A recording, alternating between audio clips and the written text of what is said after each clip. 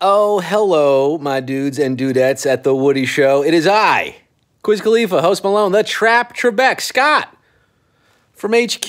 Remember that game show you used to play on your phone like 15 years ago, it feels like? I don't know why I'm getting this message now, but Seabass hit me up.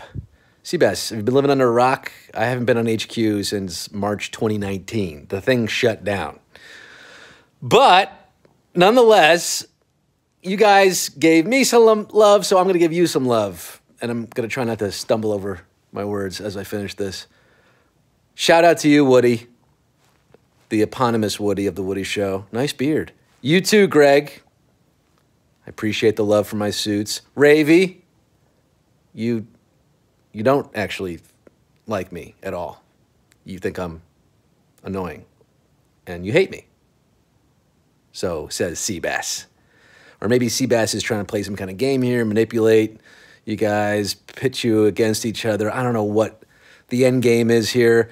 We can all agree that Seabass is clearly the least liked and least respected member of the show. But all in all, we can't forget about Menace, who's just bad at trivia.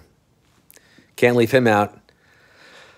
Oh, you guys are rocking it through this pandemic, looking for aliens, debating almond milk versus whole milk. Yeah, I got caught up on the last episode.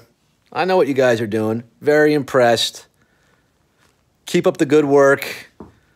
The insensitivity training. We need more of that, I think, these days in Trump's America. That's what we need.